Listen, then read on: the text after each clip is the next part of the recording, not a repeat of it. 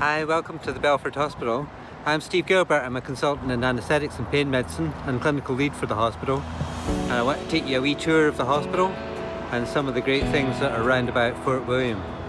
This is our clinical assessment unit where we have medical and surgical patients. This is our education centre where we can have teaching sessions with our trainees, and we can also video conference to other hospitals in Ireland and around Scotland.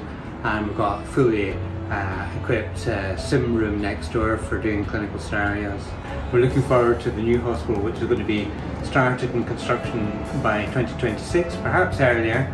It's going to be way over there at the other side of town, and it'll be really exciting to have a fully modern facility to work in. This is my favourite ride in the morning, to go up Glen Nevis beside the Ben. And as you can see, it's absolutely stunning, even when you can't see the mountains. Of course, Fort William's a mecca for mountain bikers, as well as the downhill World Championship track on Annickmore.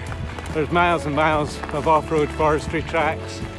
Well, just about got my breath back. There are lots of hills round about Fort William, which is fantastic for cycling and running. See Ben Nevis in the background, and Loch Linnhe and Loch Heel. So it's absolutely beautiful here. This is the lower falls.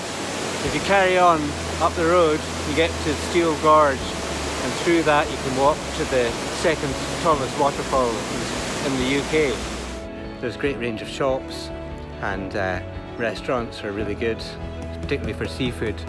And there's a cinema, which is fantastic. You can get the sleeper to London and be there next morning. There's hundreds of miles of coastline and beautiful islands to explore. You can hear the Jacobite steam train going off to Mallaig in the background, and sometimes see otters and seals down here, and it's beautiful for boating as well. I hope you enjoyed your tour of the Belford and the area around Fort William. If you have any questions or want to find out more, then please don't hesitate to get in touch with me by email or on the phone.